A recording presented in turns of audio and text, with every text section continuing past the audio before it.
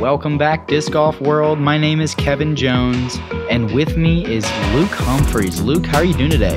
Solid, brother. Good to be here with you. Stoked to watch some of this coverage sponsored by Prodigy Disc Golf, Blue Ribbon Pines, and Gotta Go, Gotta Throw. We've got you, Cale, Paul, and James Conrad on the card. Cale is shredding so far. Hole 10. What do you got for us? Hole 10 is a nice hole. You got an option. You can go right side fairway, which is a little bit messy with some late trees. There's also OB stretched out there on the right side. So if you take a kick and fly to the right, you could be dealing with OB, which is an awful scenario on this hole. The left side fairway is open, but pretty tight and difficult. I'm opting for that F5 flick here, trying to get a little bit of S curve. Oh, yeah. Just in front of the tree that I wanted, not the correct height, and pretty much going to be a 3 from there. Yeah, but not a bad one. This hole coming in as the 17th hardest hole, but a tricky one to park. Whoa, and here's Cale's flippy M4. No, he didn't. Wow. He is slaying. His backhand angles couldn't be better. It's so much fun to watch. Hope you guys at home are enjoying it as well. Looks like Paul's going maybe hyzer gap with a fairway driver. I think so. Yep, and this is when it needs to start missing. Oh, that's as clean as you can do it. Ace bidding on the high basket. He does crazy things. Yeah, that was Paul a Ulibarri. very high level shot. James got that KJ Nybo T-bird. Looking to get it a little flatter. He'll be most likely jump putting up to the stump and taking his 3, maybe even throwing. But yeah, same result. Effective, about 20 feet from there maybe. And are you running this? No. Not a chance. Yeah. VRP is nice because you don't have to birdie every hole. So these holes are so difficult that if you make it down the fairway and you have the option just to lay up a nice jump putt and make a stress-free par, that's definitely the answer sometimes. Yeah, live to fight on one of the other 27. Right. Paul here, uphill, elevated basket, just outside the circle. And he had some branches in the way there. So he goes to the low spinner pitch jumper on that one. I'm just gonna go back and forth. I'm honestly kind of befuddled by it. James converting for his par. Befuddled by what? I mean, the way that Uli thinks about stuff. I mean, he's a brilliant golfer and an even better, mind player. And I just wonder specifically what it is that's making that decision for him. This is a tricky putt here. Yeah, I think he's left with... Okay, I was going to say do an Annie putt there, but yeah, try to just drop it in, and that's a 3 putt, and that's what can happen on this elevated basket. That's exactly what you were talking about. Cale tapping in another one. 6 under through 10 holes. The hardest portion of the course. Just setting a precedent. Yeah, for a backhand down the left side of that fairway is an incredible shot. Nice job, Cale. 6 under. Prodigy, on this card at least, is doing pretty good right now. Yeah, that's a great one from him, and that was a cool shot of him doing the MJ tongue out.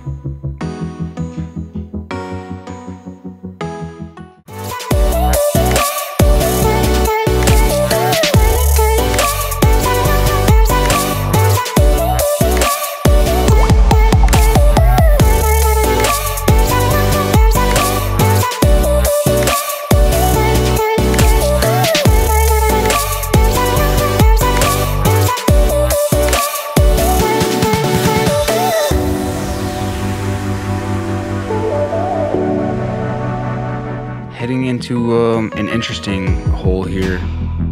OB, both sides of this little fairway, and for the entirety of the trees, so you have to get yourself out into the field to be safe.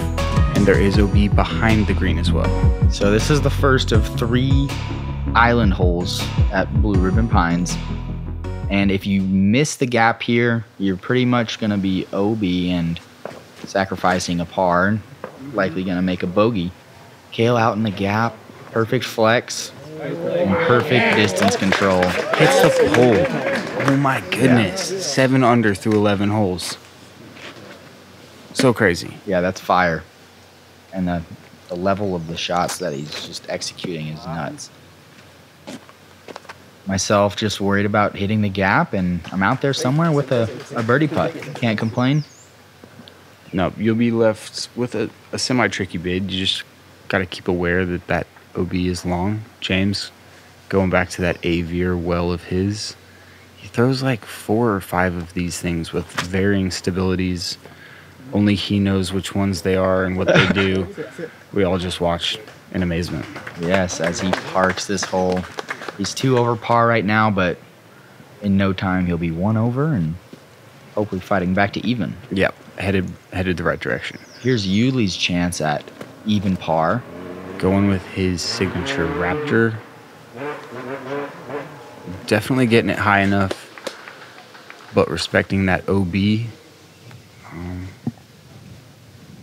we have any cool hole stats on this hole, Luke? Hole 11 played under par by 0.12 strokes. There were 40 people birdieing it. 23 people threw it OB, and that's why there were 6 5s and 15 4s on what should be, a pretty easy hole. Myself from Circle's Edge. Hello, baby. Late release there. Airball. Not your best putt. What'd you say? Oh, there's no telling. James tapping in for his routine 2. Cale will be doing the same. This is definitely one you want to get. Pretty signature hole here at Blue Ribbon Pines as well, with the turf fairway down the middle. And this hole plays as a bonus hole for some of the league play around, which has A spots that get well over $3,000 regularly. Yeah, so they'll give you 3 holes to hit the ace on for huge money, and a lot of times this is one of them. And the hard thing about this hole is that there's always wind whipping that you can't really feel from the tee box. For sure. Worth taking a step out there if you're playing a tournament round or something like that. Cale goes to 7. I mean, you're at 5, totally respectable, even really good, and he's just on fire with that pace. Uli and James just dragging a little bit, but starting to find their groove, it seems so. Yeah, the beauty of this place is it's a journey through the whole course. So much score changes are going to happen, and there's just so much that can happen from here into hole 27. So we just flew through hole 12 here. Yeah, OB everywhere on this hole. Yeah. And if your drive doesn't land in bounds, you're going to a drop zone that's about 50 feet. And so you have a chance to save your par, but there's OB everywhere around the basket that can lead to throwing OB again. Oh, no. And Cale headed directly for that bunker that's... Yeah, and that is a very common OB right there. That big bush tree kind of thing is right in between you and the basket, and it all plays OB. If you throw in there, in Cale's case, he overturns it. And that's how he finds that OB.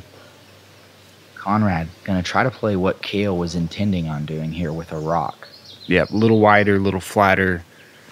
It makes it hard, I think, being blind, just not sure exactly of the distance. James pushing the ceiling, headed for OB. What? Spins back in bounds. I mean, that was fully out of bounds at one point. What we just saw spins back in bounds. Is amazing.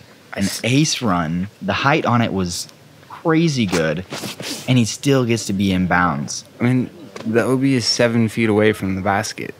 How Yeah. are you supposed to ace run that instant? I'm mind blown. Hold on. Ouch. Serious, dude. Hurts. Myself, you just saw the headwind got the best of me there. I tried to commit to a shot, and I overcommitted and flipped it OB. Really? Uli looks to be following suit. Yeah, tricky winds out there in that field. They blow so much stronger right there in the middle than you can feel from the tee box or the basket. And Yeah, you have to know what's going on out there, and you have to be sure of it because it's going to affect your disc big time. Yeah. We're almost a guaranteed bogey from this drop zone unless you make a crazy putt. Yeah, there was 39 people that went out of bounds on the drive. Whoa. And only 2 of them saved their par. Nope. 2 of 39 putts. And I'm sure everybody was pretty much running them. Nobody wants to take this bogey. Was Uli one of them?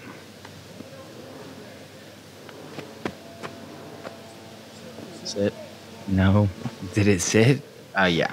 Oh my goodness. So risky to run that. This hole playing .29 strokes over par came in as the 7th hardest hole on the course. Conrad getting low. And nicely done. Seeing his disc kind of like float back in bounds was sweet. Yeah, it just hovered back. It's still hurting my head to comprehend exactly what happened, but James does James things, and we don't know why. They just happen. Paul in for his bogey. So Disappointing. the swing there, right? We just had 3 bogeys. 3 bogeys and a birdie. So James picking up 2 strokes on the entire card. Yeah, James one of 16 people to get the birdie on that one. Now you see that patented follow-through, step over that gets him in trouble occasionally on elevated tee boxes, but man, is he good at it. Coming into another hard hole. That's right, Luke. This is another hole where we're teeing off in the trees, and so it's important to walk out into the open, get a feel, lick your finger and stick it up in the air, and which side is cold is going to tell you which way the wind is blowing from if you didn't know. Yeah, and there might be some grass around that you could pick and throw too. I don't know, maybe. That's usually my method of choice. This hole is a very unique hole. It's a huge spike hyzer, and did I say huge? Because it's massive. Yep, huge. Yep. Most people are just kind of like playing a hyzer over the creek and sacrificing their birdie play and just trying to make a 3 on the hole. But people with Conrad power definitely trying to attack the hole. Actually attacking this one, yeah. It takes, probably close to 500 feet of power to get all the way around the trees, keeping it that high. Players are dealing with a right to left wind, so they're starting it even more out to the right, which seems a bit crazy. Cale playing this lower line. Did he go out? Man, I think he did. It was hard to tell. Either way, fantastic shot out of Cale. He won't stop throwing good shots. This is extremely sought off. And I am on the good side of the tree there, safe and a little bit tricky, but should find some way to get a par, I think. Right, so that creek plays OB, and then there's OB long. You've hit a tree right in between them, kind of looking at a jump right approach or something to a pretty easy 3 for you. Right. And this looks a little bit nicer, needs some good action on the ground. Ooh, coming in just early. That's pretty much a 3. Yeah, but he was 5 feet from getting around the corner and leaving himself a putt. You're going forehand roller again. And lots of people might not know this about you, but you throw forehand rollers in your practice rounds basically on every hole. Right. I grab my PA3s just like that, and every time we're walking to the next hole, I'll just zip a forehand roller to the tee box, and it makes me feel so comfortable in moments like that. So I'm really thankful that I do that. Yeah, just messing around, but practicing at the same time. James taking this one serious. Greenie in hand. Long, soft bids. And you've got to be careful. The way that this basket's raised with those ties, a layup can roll OB. Just catching. And Cale is OB. You can see his disc right behind him. Really unfortunate break for such a good shot. Yeah, the action on that disc didn't even make sense. And then we see a not committed putt right there from Cale, just immediately carding a bogey. Yeah, that happened really fast. Good putt from you. He's been hitting those the entire time. puts himself inside the circle on a really hard hole. Unfortunately, it's OB and doesn't make the putt, and just boom. You know, a little momentum stall. Yeah, I don't know about you, but sometimes when I'm putting for par, it's a little bit more nerve-wracking than maybe my birdie putt. Yeah, you want them more. You have to have it. It keeps the momentum. It keeps everything going. It's huge to have those par putts. Sick look at Paul. These slow-mo shots are incredible.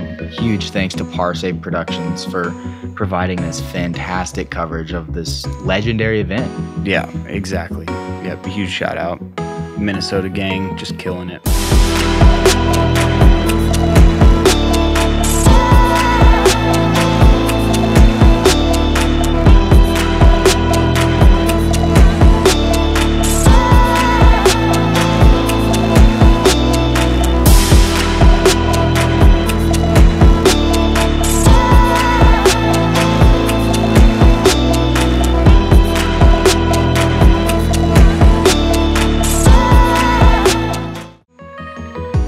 So moving on, we're back in the woods here, just beyond the last hole. And this is pretty much your straight putter shot, if you ask me. And we've got 3 really solid straight putter throwers. And then we have 1 technical sidearm specialist, being Paul Ulibarri, who's going to try to flex a overstable sidearm in there, which is a great play as well. And it was kind of the normal play until recently when that right gap opened up. I think it had been a flex forehand previously. I actually didn't know that. A lot of people throwing that putter shot now. This was actually a bonus hole too. You can see the orange sign just next to James right there. James caged out for a $3,000 ace on this hole in that league round that we played together. That's right, lipped out For $3,000. Just a awesome attempt at it. I mean, 200 was going to go to each of us. I know. We wanted it to go in. It would have been sick. PA3 little inside out of you. Abnormal. You're one of the best putter throwers in the world. Yep, a misfire there, and it's costly too. That puts me way right, and I've got to get really creative from there. Yep. Paul, stable disc. Oh, it was beautifully done, and then caught the one tree it needed to miss. Worth noting, you can be well inside the circle on this hole and totally blocked by trees. With a recessed basket and trees around it, it does make for hard approaches. So, you know. Cale surprisingly missing that line as well. He threw a Spectrum PA3 there. Had to get creative there, kind of threw a F5 thumber. Wow, really high up in the air and just kind of, that was my only gap. Wow, grab chains. That would have been huge after the bogey and the bad tee shot to can one like that and just pick that momentum back up. Paul, hyzer putt. Cash! Oh my goodness. Big time putt there from Paul Ulibarri. Yeah, it's like he hasn't done it before. Yeah. He's done that thousands of times before, and look at another look of this one. I mean, it's all of 100 foot, isn't it? Yeah, very close to it.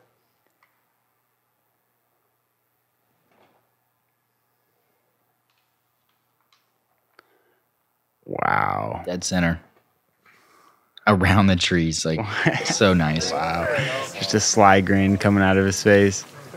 Here you are, sir. He's a showman for sure. That's fun to watch. Conrad there with the best drive of the card, kind of overturning a putter, which is actually a nice play. Like you'd rather overturn it than saw it off because there's more room to work. I think he did that really well, and the card's a birdie. Yeah, for sure. We had 40 birdies on this hole, coming in at .27 strokes under par. This is one you definitely wanted to attack and get your birdie on. Must be one of the more easy holes on the course. Yep, it was the 24th hardest. So, yeah, 4th easiest hole on the course right there. So lately we've seen the top of the card being myself and Cale kind of slow down, take a couple bogeys, and then Paul and James have picked up a couple strokes, kind of bringing us a little bit closer together. Yep, evening things out, coming into hole 15. Pretty easy little sidearm if you got it, but the hanging basket will make things tricky. That's so true, and it's actually something to think about is it's a different style basket too, so sometimes people try to putt softer on this one and it can get in their head. But such a unique basket and it looks so good. It's fun to play. One of few true hanging baskets that I've played. Yep. Like loose hanging. Right. Up high too, you know, really making it hard. James throwing that green putter. I mean, it almost hit the trees on the left and now it's as good as it could be. Yeah, that's what you have to do with that putter shot. Fantastic. Paul going Raptor, looking to skip around the corner, throw something lowish. That's well done out of him. Yeah, kind of scary how wide he hung it, but overall, well done, and that's where you want to land. Yeah. What is this, an X1 out of you? It's my beefy X1. Very overstable disc. Couldn't see the flight because I was in the way there. Bounces off the step. Wow. Did you see that? Bunch of action. I did. That was cool. Slick step, the slick stump there. And so I'll be putting from a similar distance as the other guys, just on the other side of the basket.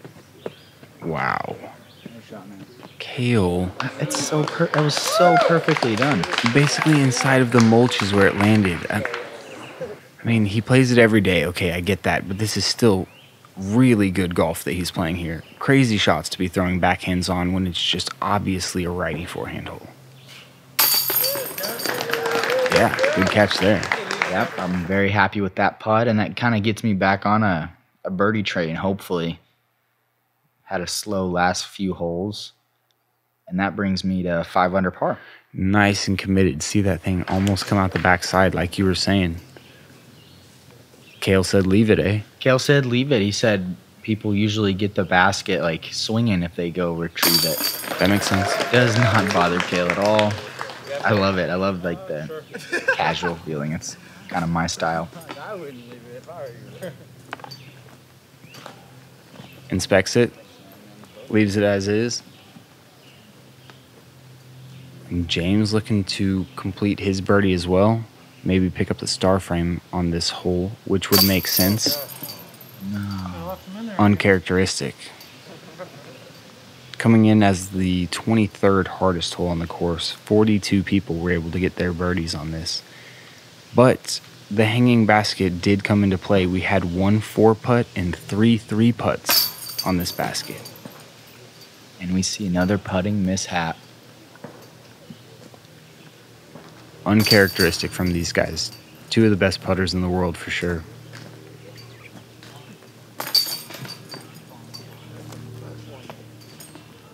So half the card here, carding birdies, myself and Cale. We wanted to see more birdies there for sure. Everybody's trying to get that hole, and that's going to be bringing us to a tough next hole, right, Luke?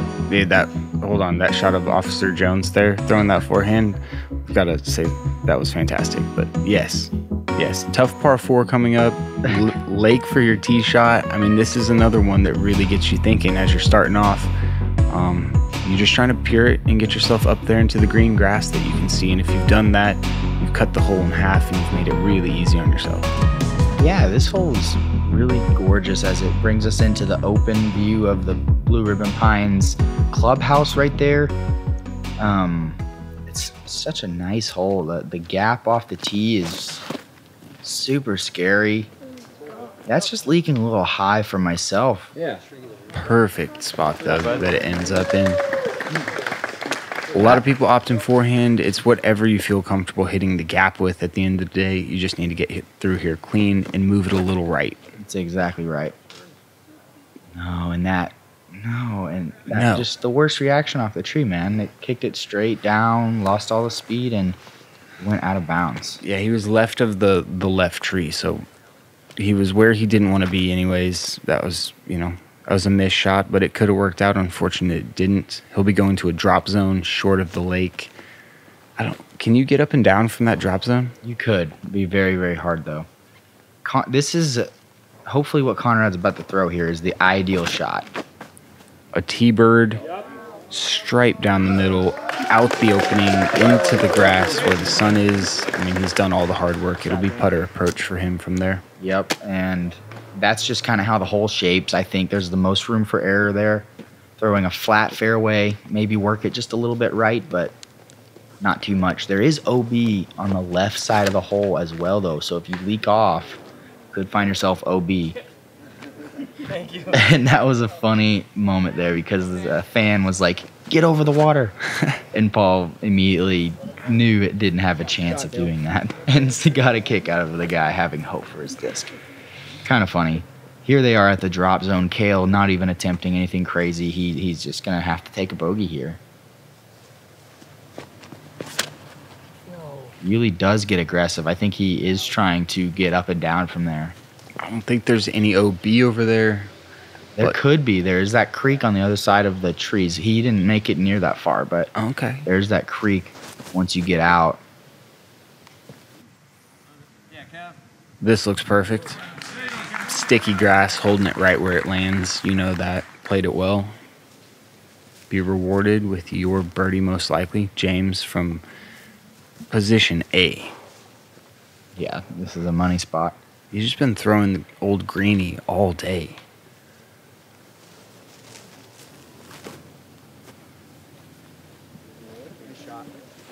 As he keeps throwing it right next to the basket. I like that play. I think me and Paul Ulibarri knew what his disc was going to do there. We were expecting the cut roll, and it was the perfect cut roll. Right to the pin. Cale with a little bit of work left to do here. He needs to put that one close enough to get up and down. Looks like he will. He's left himself 24. That's probably 20 more than he wanted. Shouldn't be a problem, though. Paul just, man, this is not where I thought his disc was going to go. I didn't realize it was this bad. Yeah, this is pretty much dead center of the junk on the right side. You're not going to be able to go like eye level. You got to go high or forehand roller. And yeah, when you see a guy standing in the woods with 3 discs looking straight up, it's not good. Never a good sign. And he actually got out to the other side, which is nice. Still is going to cost him a stroke. Yeah, unfortunate for him. Starts with a tee shot. Great putt from Cale. That was a beautiful putting stroke. It's so pretty to watch. We actually putt with the same putters. I'm using the Glow model, the P Model S's as well. They're just fantastic, glidey, straight, hold any line we put them on.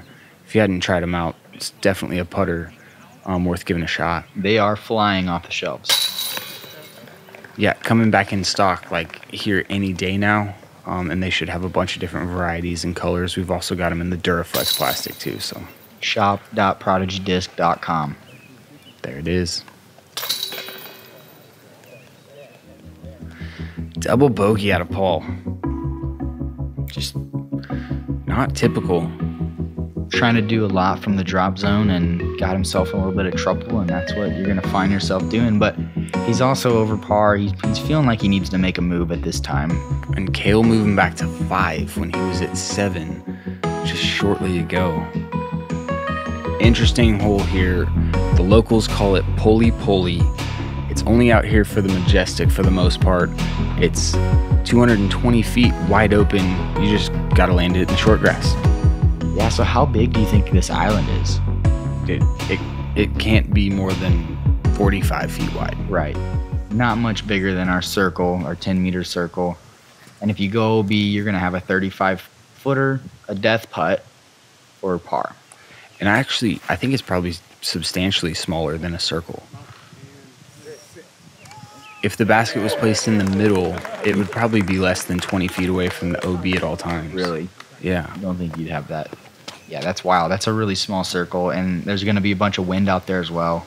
If you miss it, you're going to a drop zone that's placed just outside the circle. You can see Ray in the background there on the far left in the black smiling.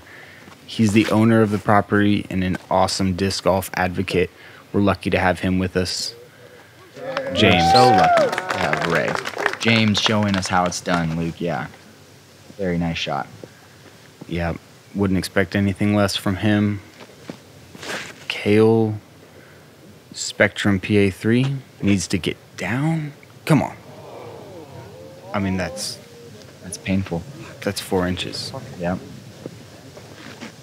This hole.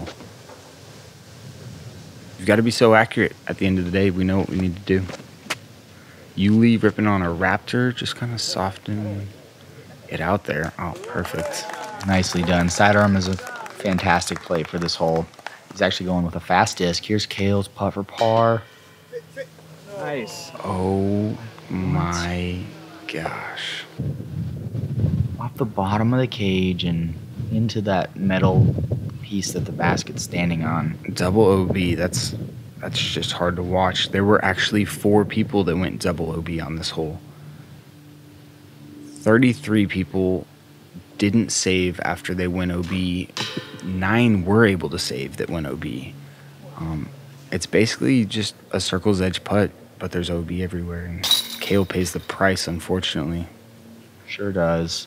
Not the score that you want to take on this hole, and I'm taking a 3 myself, missing a short putt. But James parking it. Still getting a couple strokes on Cale at the same time.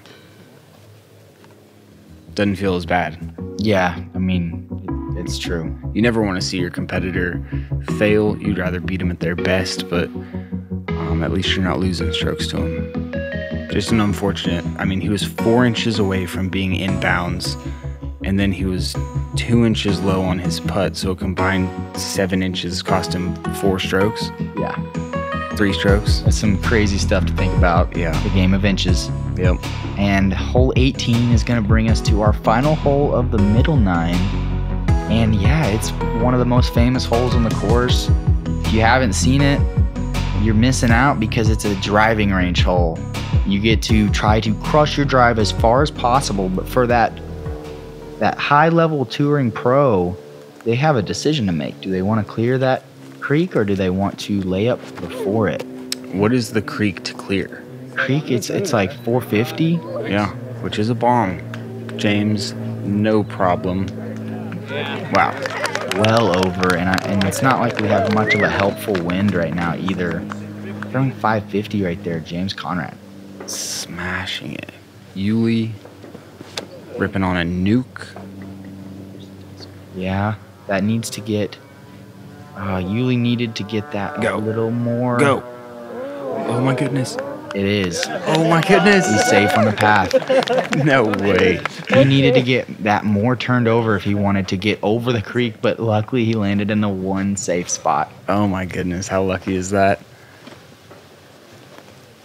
And this is the red D2 out of you? Red D2 on full hyzer.